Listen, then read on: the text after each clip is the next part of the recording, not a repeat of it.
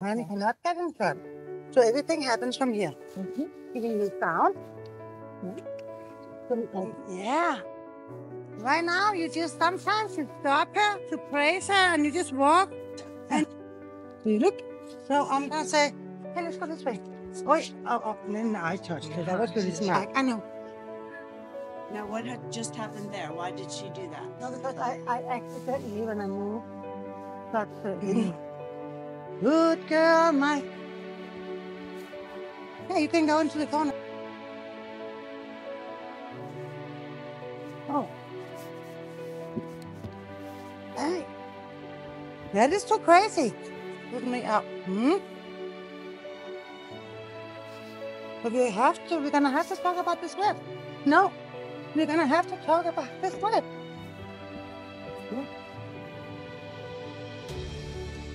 You see, if you accidentally get the whip behind and touch her, she will freak. But this horse is just telling a story about that she used to be beaten with a whip. So she gets so afraid of the whip. And I have to help her get through that so she can trust people again, because she gets a much better life when she trusts. Good girl.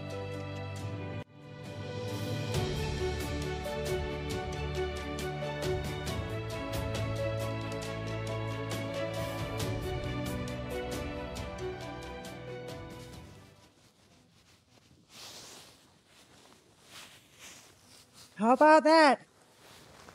Good girl. Good girl, my friend.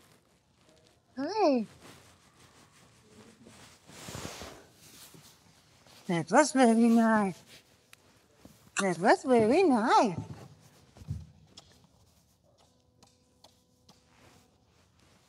Yeah. Let's go again. Stand. Yes. Because in the next session today, we're going to work a little tip with showing you that riding, you know what riding can be? It can be without pain. It can be without a pain. Oh. Good girl. Good girl. Good girl. How about that? How about that? Good girl. Good girl. I know. Yes, you want to come? Yes, I know.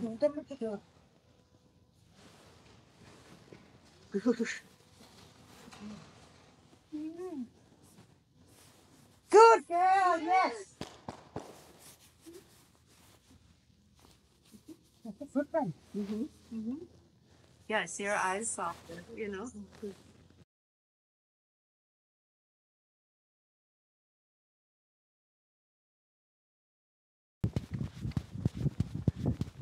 See how I hold my hand and keep on putting little chat and let go. Good girl. Then when I praise her, go down here. Praise her a lot.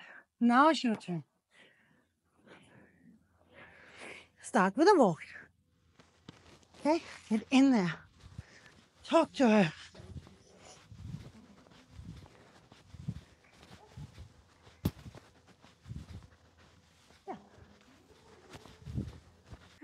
Sometimes I use food if I'm dealing with bad traumas, because that fear can take so long time to break. And either I break it today or this horse have a pattern of rearing. And that also have to do with this. So if I am going to help her through this one day only, I'll do whatever it takes. Amazing. You just did that. Yeah. Soften that all up. Yeah. So she experienced now, okay, you did all that and it didn't hurt. So now it's a little bit difficult for her to scream and rear if I touch her again, because she just accepted it. You're taking a month. Exactly. Yeah. So I don't love using treat, but sometimes it's what it takes, because this is not I don't use treats in the hierarchy fight, the dominant, setting the leadership. But this is not that. This is to break a fear. Then I actually don't mind. because we need to help them, right? And the sooner, the better we can repair that trauma, remove that fear, the better it is. And then now you gotta try to do a little bit of, trot. And remember, if she leaves you, I don't think she will. But if she passes you with her body, you move away. But believe she'll stay there. Begin to run, stay by her side. Keep on asking. Yeah. Hi, baby. Hi. Hi, baby girl. Whoa, whoa. Hi. Wanna come?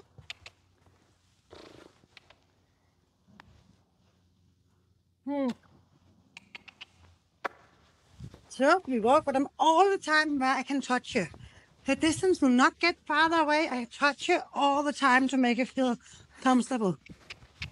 Just keep on trotting next to her. I don't even use my whip. You see? I know she will come and I touch her on the outer jaw, and it's okay she goes down in the walk, but I keep her this close. You see? Oh, you try that. You just run next to her. I go for the walk and I just keep on asking her. I believe at one point it will come. Walk, but don't touch her with the whip. Yeah. And then go. Yeah. Move the whip away from her. Okay. I'm going to help you out now. Oh, good. Yes, you are. Now I'm going to do this to help you. Okay. This doesn't help her. It helps you.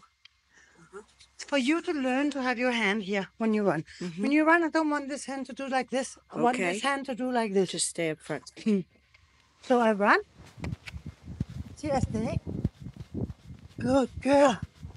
Good girl. Good girl. So that's what she needs, just a little bit of contact. I'm using my hand, but I've been doing this for 30 years. So you're going to have this because this will make it easier. If she goes, just kind of pull it off her. You know? Yeah. You can just let go of one end. Okay? You try. Walk, good.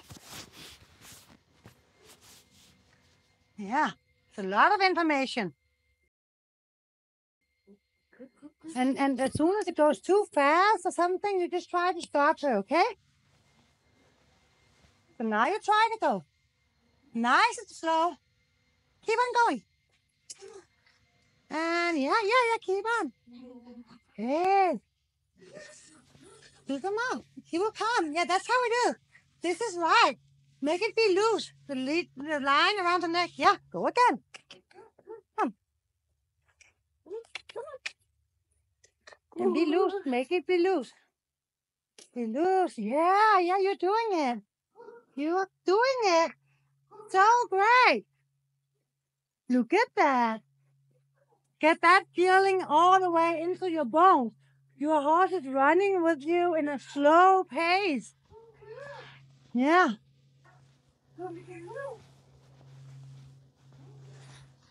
And she has her head down and she has soft eyes.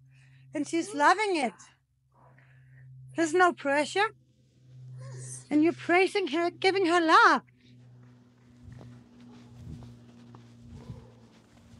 Good girl, my friend. Good girl, my friend. Come.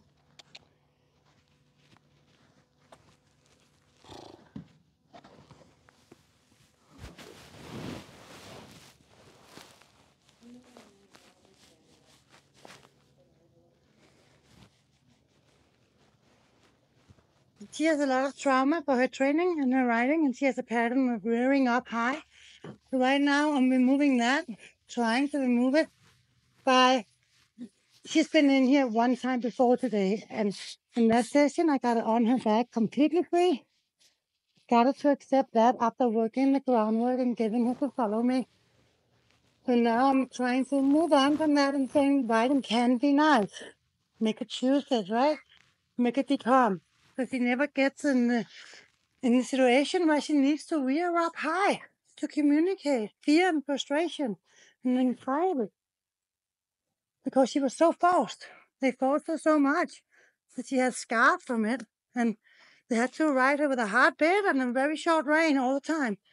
Good girl. And I bet you nobody ever dared riding this horse like this. So right now I'm just telling her, this can be riding too, but no force, no pain, only a tiny rope to guide you the way. So I'm giving her all this trust. Good girl. Can you back up one step? Good girl. She's licking and chewing. Yeah. Because she's thinking about it. Let's go. Yeah, she's got one ear. Claire, you have to notice that she has her head down so much. Look. So this horse is a horse that's always in defense, having her head up high. What I'm seeing now is that she's having her head down. When I ride. Good girl. Yeah. Hey, you're doing it. Good girl. Good girl.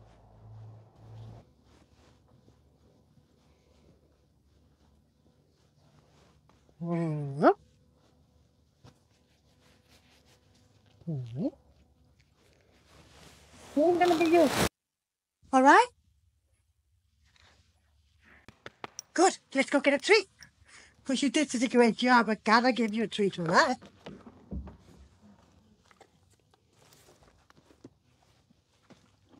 So this is my bridle. My design. This is my prototype. But just feel how soft it is. Yes. Everywhere that touches the horse It's so, yeah. so soft. Yeah. So you feel this? I'm gonna put it up high in the nose. Mhm. But you hold it, hold Mhm. it. So but they will feel it. You see? Oh, yeah. So I would never hold on to it. I would never communicate with a horse like this because I Yeah. would lose that, but it would always come from loose to this or this. Okay. Or I can do much more. Then they will stop, right? Yes. Okay. Mm.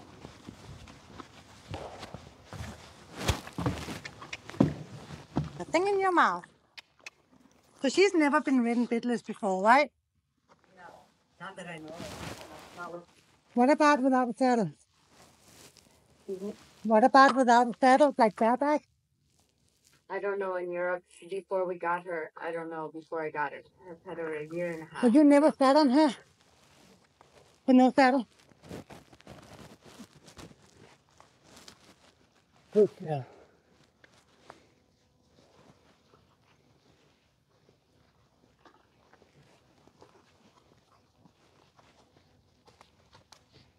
And whoa.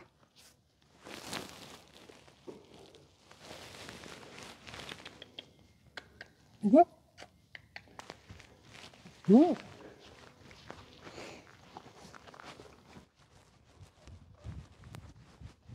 Good girl.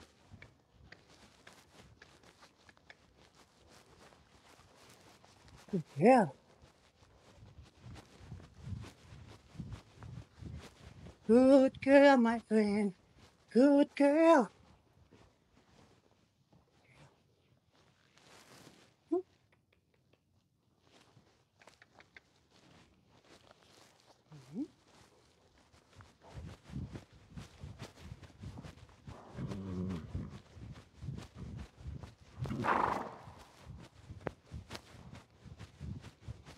Good girl.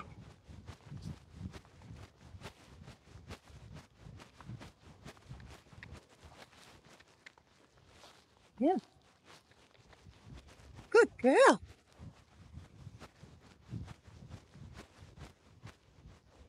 Good girl. Good girl. Yes. You're amazing. Good girl, my friend. Good girl.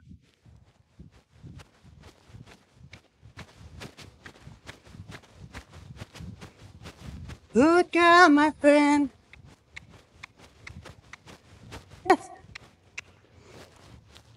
I think she's fine. So one step at a time, then. Let me sit on her, then I'll see if we walk. I don't think I'll trot. Everything is good. If I go there, that will be.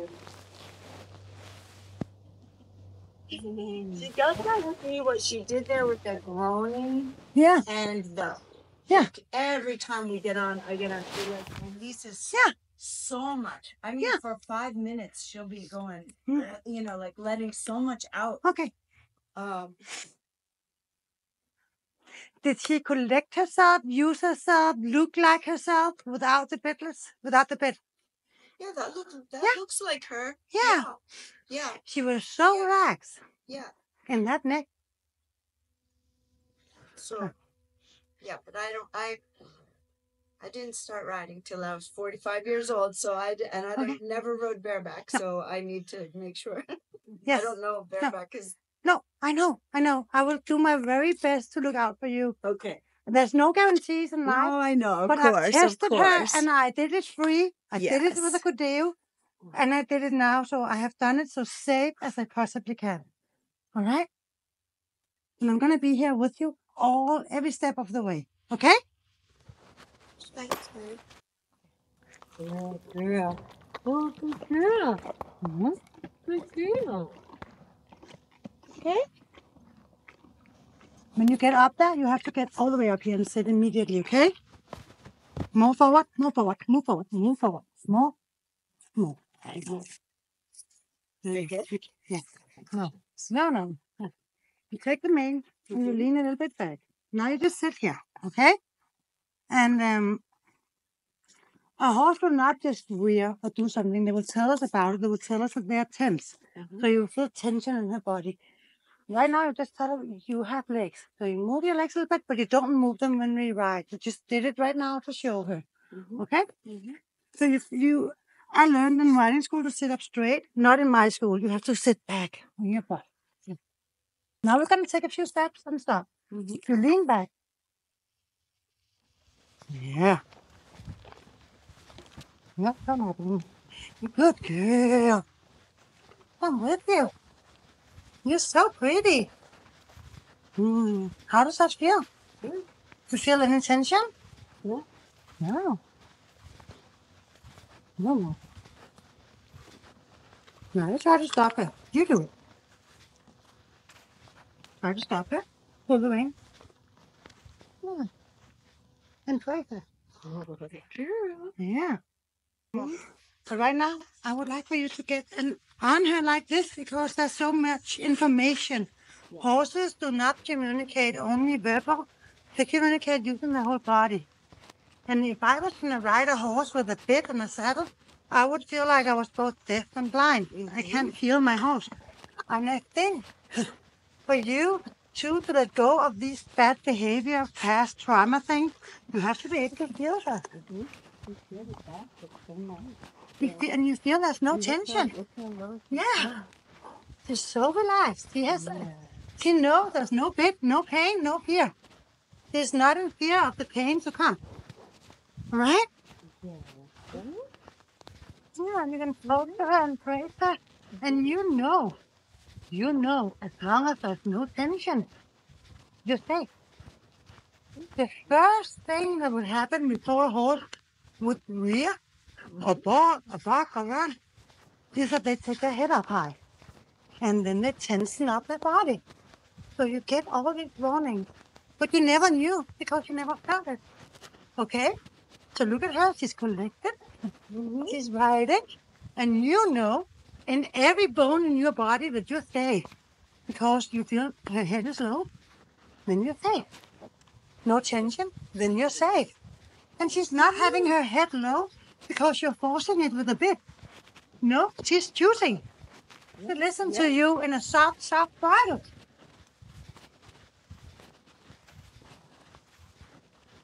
She is choosing and she was communicating and saying she loved this. She is. She's smiling the whole way home. She has soft eyes and her ears are forward. She looks so proud and happy. Now, I will tell you something. All these ladies sitting over here, right? They've all done clinics with me, and they all changed the business. And they all realized that they could control even big Frisian stallions and big horses with no bed. And they would all tell you that their horse works better. Listen small, stop easier. Because we take away them being in defense. Because we are not using pain anymore. Yeah.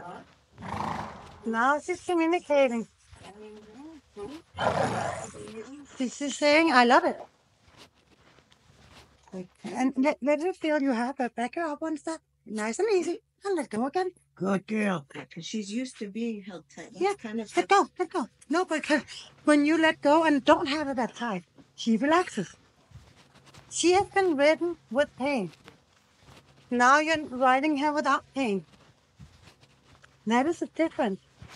You can never get a horse to let go of anxiety as long as you keep her in pain. You have to let go of the pain, let go of the tight rein, and then she will relax, and then you will break the pattern. And I'm guaranteeing you that you will break the pattern. She will never rear again if you stop using the tight reins in the pain. You just have to feel you. Like you know what you're doing. You have to be confident.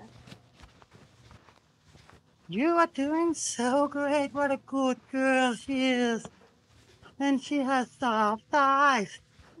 And you're riding her with much looser reins. And now just try to do one full stop and then ride again. Just let me see. 1, 2, 3. Yeah, praise her. Praise her. Go again. This way. Yeah.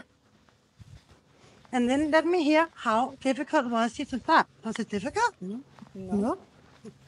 Was it more difficult or easier than in the bed?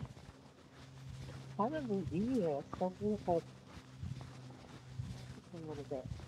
Exactly. That's what everybody said. Yeah. Isn't that something? We all use bits that will harm and give our horses pain, and we do it out of fear and out of need. We think it's a need of control, but it doesn't give us control. It gives us the opposite. It gives us tense horses who's always in self-defense. They're never allowed to relax. Letting go of the chance that pain appears maybe in a second or in 2 seconds, right? Right? Then no bigger sense of freedom, feeling of freedom and melting together with your horse. That's like the ultimate. It's like so amazing. But right now, this is amazing too. You guys are melding together. Yeah, you are communicating. She looks so calm, doesn't she? Now, this horse had a habit of rearing off and exploding out of the blue. Not today. And now you stop. You want to get up here? You want to get up over there? Are you good? I'm good either way. Can go over here. Coming down here, or I can just get off. Yeah, you can also just get up here. Hmm?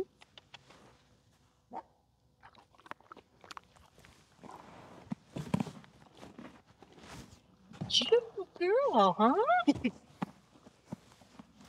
My best advice to you is to get a bigger spine.